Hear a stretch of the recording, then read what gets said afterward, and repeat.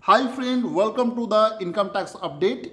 Today Ministry of Finance issued a press release informing income tax raid in Jammu and Kashmir and Delhi on a leading manufacturer and seller of the Jamawar Shawls, Pashmina and Kashmiri Shawls. The search operation carried out more than 15 premises spread across Srinagar, Anantnag and Delhi.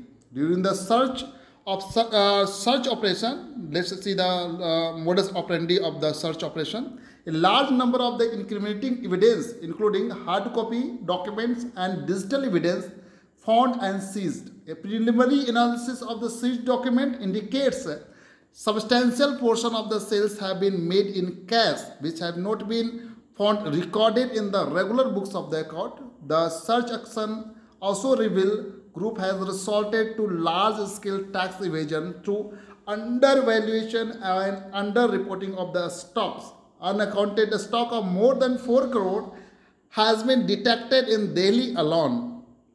The group is also showing export from India to its various concerns located in the Saudi Arabia and the UAE. However, business in the UAE is found to be carried out in the name of the third party with informal profit sharing arrangement.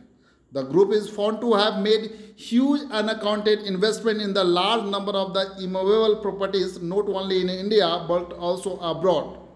Investigation have further revealed the group's investment in a luxury hotel which is not fully disclosed in the regular books of the account.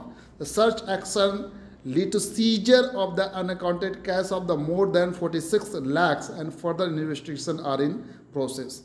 Thank you so much for watching this update.